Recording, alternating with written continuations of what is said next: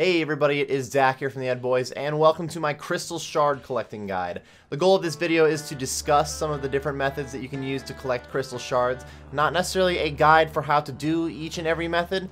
I've made some actual guides for most of these methods, which will be linked in the description, so if you do have any questions on how to do a specific method, then you may find those videos to be a little bit more helpful. If you don't know what a Crystal Shard is, then you likely aren't looking for a guide to collect them, but either way we can still discuss. Crystal Shards are only available through activities in the Elven city of Privdinus, so you do need to complete the Song of the Elves quest to be able to get any Crystal Shards. Crystal Shards can be used to charge some unique gear that you can receive from Prith, including the Blade of Saeldor, Crystal Armor, and Crystal Tools like the Crystal Pickaxe and Crystal Axe. They can also be used to upgrade Crystal Keys into Enhanced Crystal Keys, allowing you to open the Elven Crystal Chest, which has upgraded loot from the regular Crystal Chest, including some unique Dragonstone armor pieces. Also, Crystal Shards can be used to make Divine Potions. Divine Potions are upgraded versions of regular potions. If you were to drink a normal strength potion, you would just gain some temporary strength levels, losing one of those levels every minute. But with a Divine Potion, you keep that maxed out strength for a 5-minute timer rather than slowly losing the levels 1 minute at a time. After 5 minutes, your levels just go back to normal. This allows players to sit at a max potion boost for longer than just a minute at a time without having to resip a potion, which is very nice for high level bossing. Let's get into the actual collecting guide, starting with Agility. The Prith Agility course requires 75 Agility to complete. Agility is one of the more chill ways to grind out some Crystal Shards, maxing out at around 15 shards an hour if you're doing full speed laps. In general, Agility is a pretty boring skill to train, so often having something to distract you from the grind makes it a little bit easier. Adding loot, like the Marks of Grace for instance, was a very solid update for Agility, and the Prith course is pretty much just replacing Marks of Grace with Crystal Shards. If you're focused a little bit more on collecting your shards rather than watching your XP, this can help pass the time on Agility a little bit while being a solid method for getting Crystal Shards. For the next method, we're going to Thieving. Pickpocketing elves around the city can yield some Crystal Shards, but also it's got some other solid loot, making this a better moneymaker than the Agility method for when it comes to collecting shards. You can expect 26 to 28 shards per hour at a max pace while thieving for them, and I really do mean max pace. This would be with 99 thieving, wearing a thieving cape, having your already hard diaries done, using dodgy necklaces, and of course having your rogue's gear so you're getting double shards. The elves require 85 thieving to pickpocket, but pickpocketing elves pre-99 is not highly recommended since they do have a very high fail rate. This makes the method less helpful for actual leveling while you're collecting your shards, but it's one of the top shard collecting methods for skilling. There's also a rare reward you can get while pickpocketing called the Enhanced Crystal Teleport Seed. This seed can be fused with 100 Crystal Shards at a Singing Bowl to make an Eternal Crystal Teleport. It's a little bit expensive for its practical use, though it is very convenient.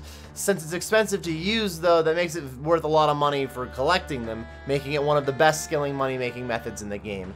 Being a top skilling moneymaker and being a good skilling option for Crystal Shards, this gets a solid thumbs up from me. Next, we're sticking to skilling, though it doesn't really feel like it necessarily. We've got Zulcano. Zulcano doesn't require any extra levels past the Song of the Elves requirements. It's mostly mining XP that you're going to get while doing Zulcano. There's a bit of smithing and runecrafting spread out there too. You can see anywhere from 20 to 30 plus Crystal Shards depending on your team size and how often you're getting the MVP during the fight. Zulcano is a pretty solid moneymaker, and gaining XP in 3 separate skills while being one of the best Crystal Shard collecting methods in the game, that makes Zulcano one of the best options I have on this list. It is very easy to learn and grind out Zulcano kills, and like many of the other methods in this guide, I do have a Zulcano guide linked in the description. Zulcano is not the only mining option for getting Crystal Shards, though it is definitely the preferred one. You can get some Crystal Shards while mining in the Traherne Mine, which is located just south of the Zulcano entrance.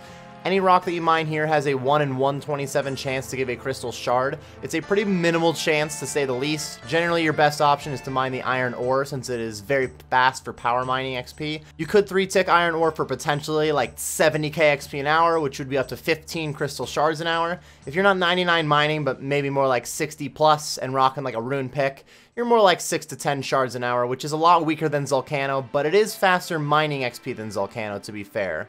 The clay mining mechanic in this mine is interesting. All of the clay that you mine in here is immediately turned to soft clay, and if you're wearing a bracelet of clay, you get 2 soft clay per rock. This requires banking though, and overall means for a lot less rocks mined per hour, and it's pretty much worthless for grinding out Crystal Shards overall. It's an interesting mechanic, but it's not that great for this particular grind. Chopping down any tree in the city gives a 1 in 80 chance to receive a crystal shard.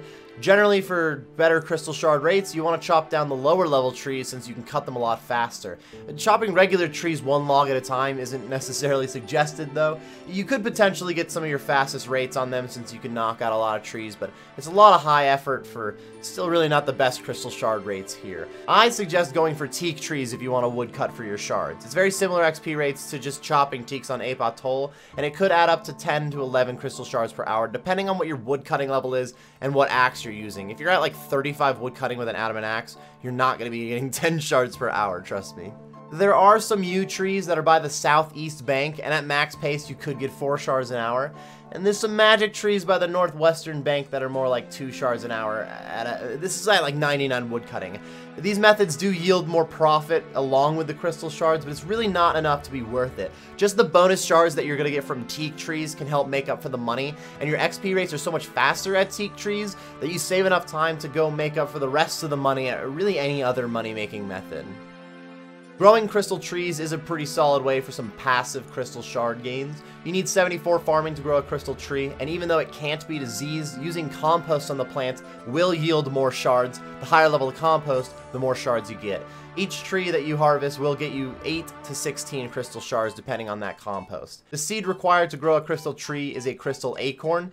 To get the crystal acorn, you have a couple of options. They can be rewarded from catching crystal implings, opening the elven crystal chest, or you can trade in other seeds like the armor, weapon, and tool seeds for acorns. I don't suggest trading in armor seeds or tool seeds since the weapon seeds are a lot cheaper, but I guess as an Iron Man, maybe that doesn't really matter much to you, so it's good to know that you have all those options. Collecting the acorns is not nearly as passive as just waiting for the tree to grow, obviously, but overall, the crystal trees are very nice for some bonus crystal shards. Fighting monsters in the Ironworth dungeon gives a chance to drop some crystal shards. Each monster in this cave has a 1 in 24 chance to drop the shards, which means that grinding out weak monsters tends to lead to more shards per hour. Even if you're fighting moss giants in here, which are very weak, and you have max DPS, you're still not really breaking like 10 shards an hour very easily, somewhat depending on RNG of course. For this reason, I don't suggest using these Slayer caves to just grind out crystal shards. Even though you don't have to be on task to fight a monster in here, I would stick to fighting these monsters when you're on Slayer task. It's going to make the kills a lot faster, and you get the added benefit of superior Slayer monsters. Superior Slayer monsters in this cave are guaranteed to drop a crystal shard. You won't always get a task in this dungeon while grinding out Slayer, so it ends up not being the best option for just grinding out crystal shards, but overall the Slayer cave does have some solid benefits, so while you're trying to get Slayer XP, if you do need some crystal shards, this is not a bad option for you. Generally and reasonably, the fastest crystal shard pace you're going to get is from completing the gauntlet, which is the toughest challenge that the Elven City has to offer.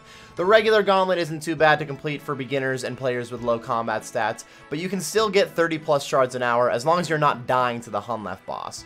The corrupted gauntlet gives more shards per completed attempt, though each run does take a little bit longer than a regular gauntlet, and it is a lot more difficult to do, so being consistent at the corrupted gauntlet is far easier said than done. With a deathless hour, you can get 40 plus crystal shards over the hour, which blows really any of the other methods out of the water. It does make a lot of sense though. The higher level, more difficult content should generally be more rewarding. Plus, the gauntlet is a very good moneymaker, one of the best in the game, in fact, if you're getting consistent kills. So, if all of these shard collecting methods are available to you, I highly suggest the gauntlet. It's definitely number 1 on the list. It's fair to mention that you can get crystal shards from catching crystal implings and from opening the elven crystal chest, but these are a little bit less consistent methods.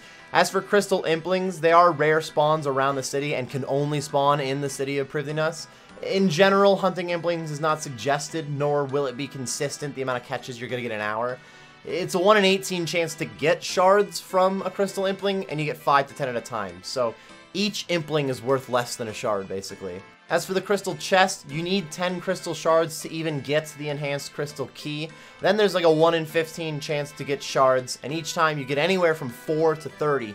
Even if you were guaranteed 30 shards every time, you'd have to get them every 3 chests just to keep up, so this is not really a good shard collecting method, but you can get some shards out of it. I believe that's everything that I wanted to talk about when it comes to collecting shards, everyone. Like I said before, this wasn't meant to be a guide for each method. In fact, I have many of these method guides in the description if you want more information about any of these methods. If you do have questions about collecting crystal shards, though, be sure to leave them in the comments section below, and I can get back to you as soon as possible. Thank you very much for watching my shard collecting guide, everyone. If you enjoyed the video or you just got some useful information out of it, be sure to like and subscribe for more content. I do stream on Twitch, which should be linked on the screen and in the description. I'm also on Twitter. I do have a Discord. Those are both in the description. Thanks again for watching, everyone, and best of luck on your Crystal Shard grind.